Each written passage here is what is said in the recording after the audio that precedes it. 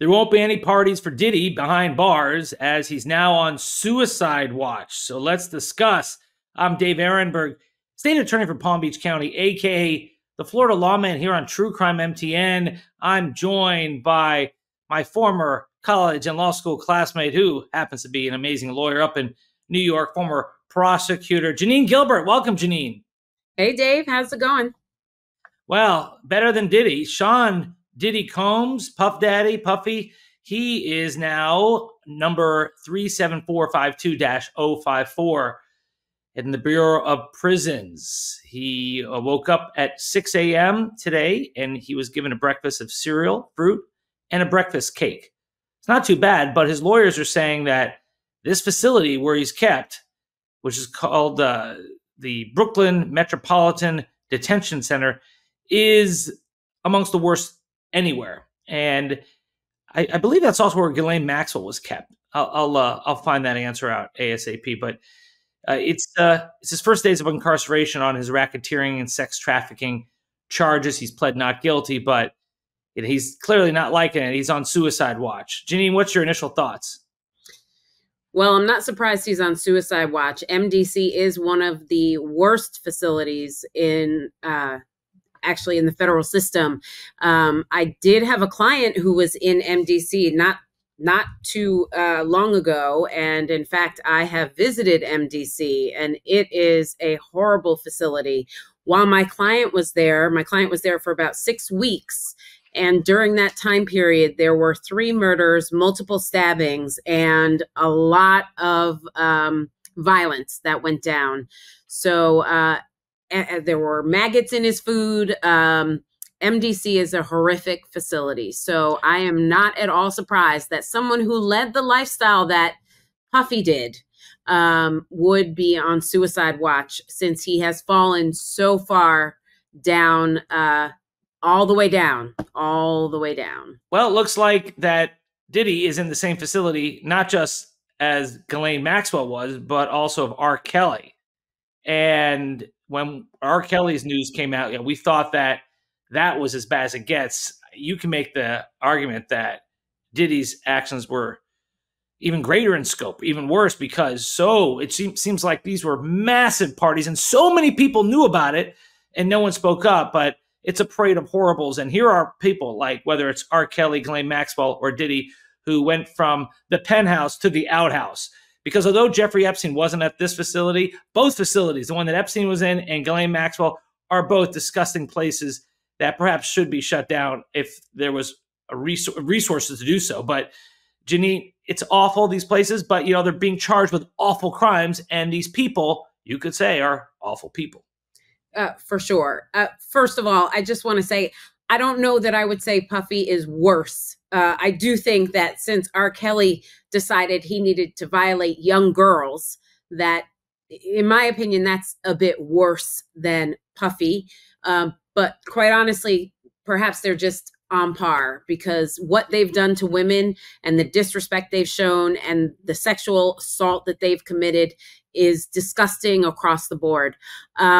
But when it comes to the facilities, yes, MDC should be shut down. It's disgusting. It is a horrible place to be. But it's also currently the only federal prison in New York City. So with respect to all the cases that are brought by the Southern District of New York and the Eastern District of New York, that is the only facility that can hold the individuals that are arrested and that face charges in those districts. So unfortunately, it is the only place that exists to detain these individuals. Well, it went from a $48 million mansion and a private plane to living with 1,217 other inmates, where you have to not just get up at 6, you got to have your bed made by 7:30 in the morning. And you have the inmate counts continuously, and you have to be standing at bedside when you have that. It's just, it's not any fun. Now, what's going to happen is I expect his lawyers to continually to try to fight for his pretrial release. But the judge in this case said no bond. And the reason why is because Diddy is being charged with crimes behind closed doors. These sex trafficking crimes, allegedly. The crimes of racketeering, a lot of it occurred behind the closed doors. And so if he was confined to his huge mansion on house arrest with a $50 million bond, what's to stop him from doing this again? And that's what the judge was concerned about. It's interesting. He focused on that danger to the community as opposed to a flight risk. I would say he's as much of a flight risk as a danger because of his resources and his private plane. So I think, yeah, right. I mean, so I think it was like a no-brainer to give him no bond, but his own lawyers seemed to be very surprised by that. I'm not at all surprised, particularly since originally my client, who was a white-collar defendant, was given no bond. And quite honestly, that surprised me.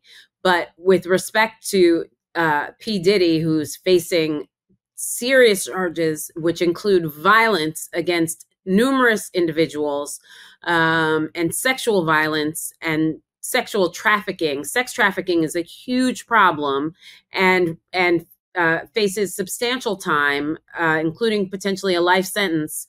I am not surprised that he was not given any bond at all.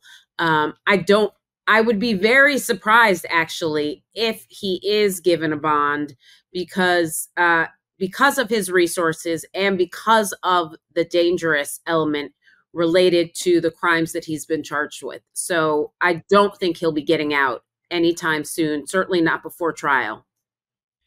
You know, the video is going to come into play, and I think it was a consideration, the video of him physically assaulting Cassie. But yeah, but what's interesting is that completely relevant to the charges? I mean, the charges are sex trafficking and racketeering. I guess the forceful violence to keep people under your control would be part of it. But his relationship with Cassie, that was like domestic violence, it seemed like. But it was Cassie who blew the whistle on everything. And I believe she's one of the victims. So it does go to the forcible compulsion element. Yeah. With respect to the sexual violence. It does go to whether she felt compelled to remain with him. It goes to, which I think also goes to the sex trafficking piece. And whether she would then perform sexual acts on others as a result. So the video, I think, is a very strong piece of evidence with respect to all of those counts, because it shows the intimidation and coercion that he held over her. You know, it's a great point, Janine, because for the federal crime of sex trafficking, if you're dealing with an adult victim, you have to have either force, fraud, or coercion, one of those.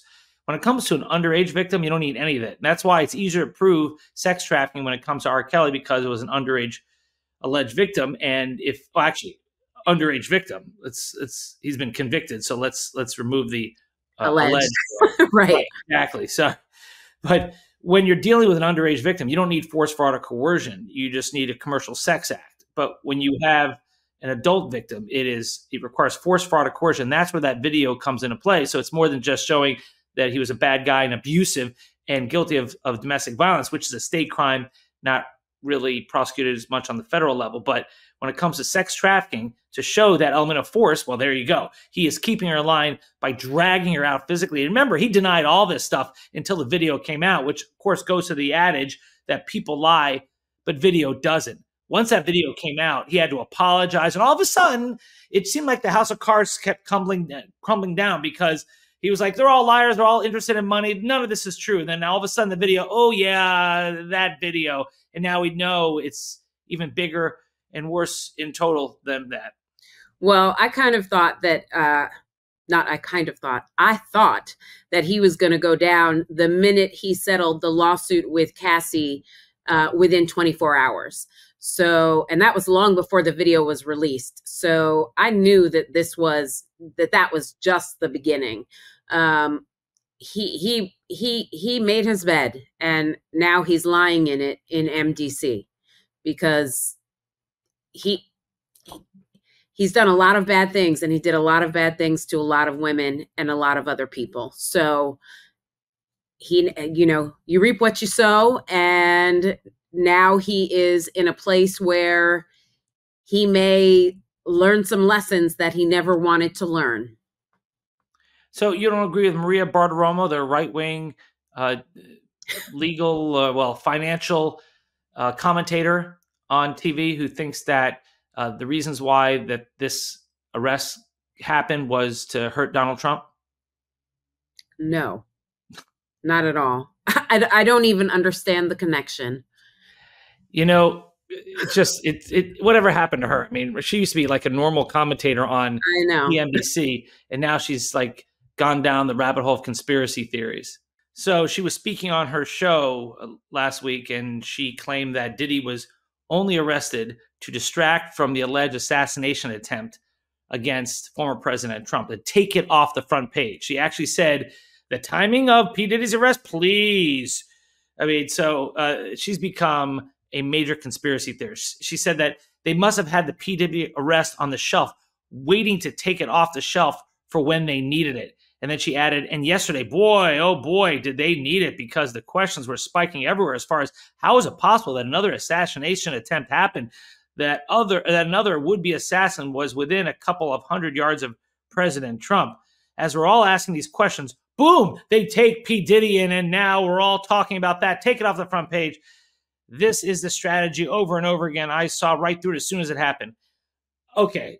I mean, right? So Maria Bartiromo believes that the white right-wing Republican man who attempted to assassinate President Trump was somehow that Damian Williams somehow knew that was going to happen. And Damian Williams is the U.S. attorney in the Southern District of New York.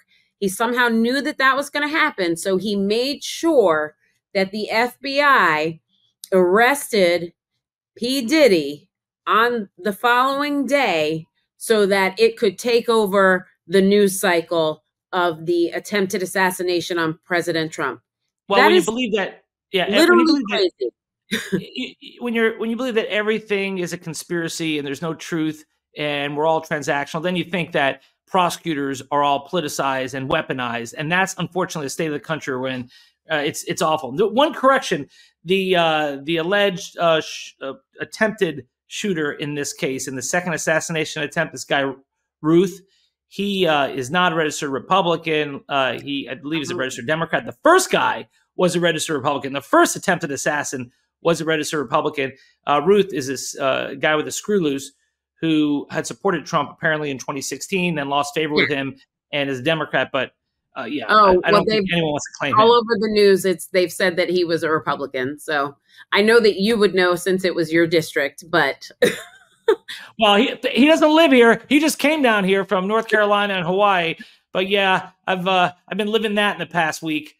It's not my case anymore. The feds have it. That's why I'm allowed to talk about it. So with that, we'll end it there. Janine Gilbert, thank you. As always, great discussion. I'm Dave Aronberg, a.k.a. the Florida Lawman here on True Crime MTN. If you like this video, please like, subscribe, leave a comment below, and share with a friend. Thank you for getting us over 58,000 subscribers, and we'll see you next time.